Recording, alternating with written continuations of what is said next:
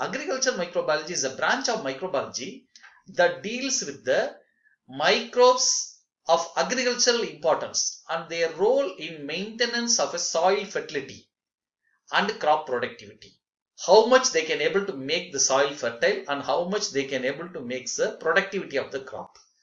So in order to get a good crop, following things are essentially required in any kind of a system. A favorable genetic makeup of the plant is very important. That is, plant should have all the genes that are required to be properly expressed for the formation of a fruit, seeds, flowers, and a proper growth of the plant is required. Second one, correct balance of the minerals should be present in the soil. These minerals includes both macro and micronutrient that have been present in the soil. Macronutrient refers to carbon, hydrogen, oxygen, phosphorus. Carbon is the one which can be taken up by the plant merely by a carbon fixation process, since they are all photosynthetic in nature. Whereas the other nutrient are all need to be supplied there. And the second one, micronutrient, it refers to iron, zinc, copper, manganese. These are all coming under a micronutrient that are required in a micro quantities for their growth. So this is very important. And next one, mobility of this particular nutrient there in the soil system as well as in the plant system. How much they are all mobile or they can able to move there in the soil system. Why this question is arising is sometimes this minerals or this nutrient will be fixed there to the clay substance that have been present in the soil or to any other mineral component present in the soil. As a result, they will not be much mobile.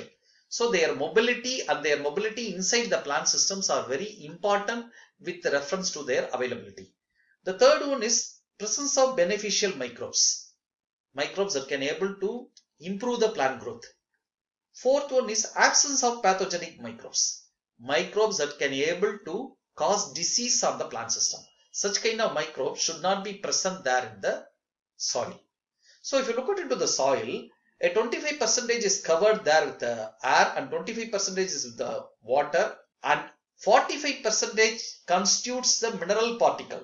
The mineral particle is the one in which mainly inorganic nutrients will be present or the inorganic micro and macro elements will be present there. The remaining small portion of 5% goes to the organic matter. Organic matter is again composed of organisms that have been present there. What are all the organisms? Just look at the thing here. These are all the various kind of organisms that may be present there in the soil system. So these all organisms will be present there in the soil system, which constitutes there into the 10% of the organism. Then the roots, 10% of roots. Roots is a point which is already known for you. I don't need to explain. And the third one is a humus. Humus refers to some portion of the soil content that cannot be degraded by any kind of an organism. A organic matter portion that is tough to undergo any kind of a degradation is referred as a humus. We will see the detail of the humus in a subsequent classes. I told only the soil will be having different kinds of minerals. These are all the various minerals that will be present there in the soil. Sand, silt, clay. Sand is the one which is having a larger size, whereas clay is the one which is having a smaller size. And these are the one that will be proportionately or disproportionately also distributed there in a soil system. Then if you make a cross section of the soil system, it will be just looking like this. Microorganisms present in the soil are all listed there in the right hand side. That is bacteria, which includes cyanobacteria, actinobacteria and all are kind of autotrophic as well as heterotrophic bacteria. Then comes fungi, algae, protists, nematodes and viruses. Viruses have been shown in a very dull. The reason is number of viruses in the soil or importance of viruses with reference to plant growth is very meager. That's the reason we are not going to cover there on into the viruses. If you look at into this diagram, you can able to find what are all the portions in which are all the type of microorganisms that have been present there.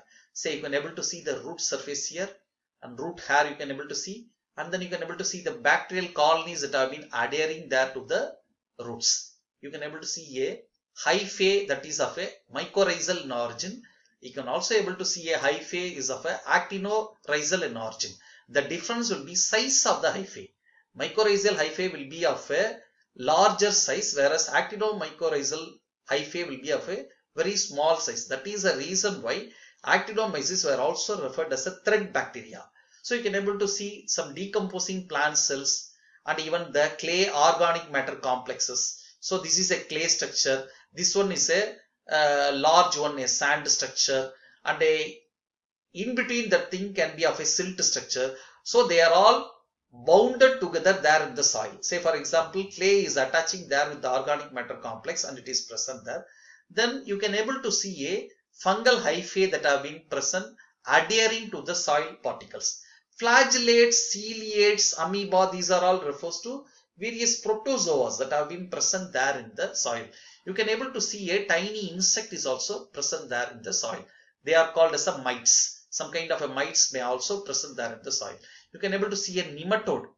Here this is a nematode that have been present there in the soil. And this, here also you can able to see a nematode. So these are all the various kind of microorganisms that can be found there in the soil system.